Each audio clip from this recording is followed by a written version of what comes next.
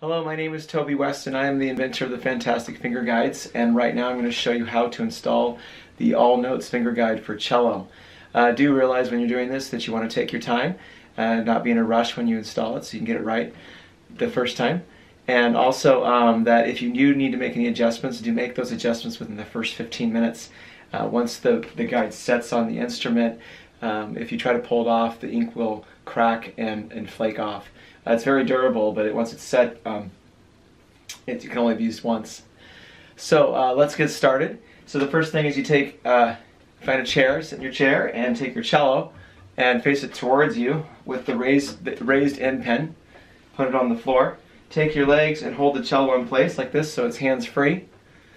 And then you take your decal and you pull it off the sticker.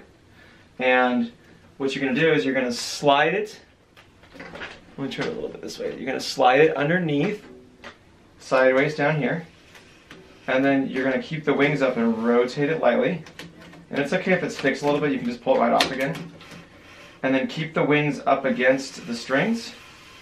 Then you're going to slide all the way up till you get to the top, and now you're going to align the triangles at the top.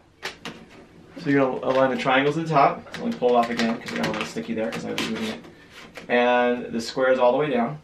And once you think you got it aligned, then you're going to lay it back down, starting with the wings against the neck of the instrument. It's pretty forgiving at the beginning, just like this. Okay, and once you have it there, oh, it slipped. There we go. Right there.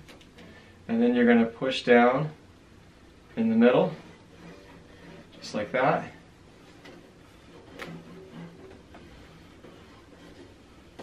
And then move to the sides. Once you have the sides down, you're trying to get the air bubbles out. It'll settle a little bit the more you use it. And then what you're going to do is then you're going to go on the wing sides. Put one wing down, and put the other wing down, and there you have it.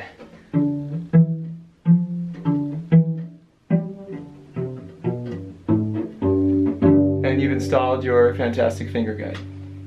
Alright, have a musical day.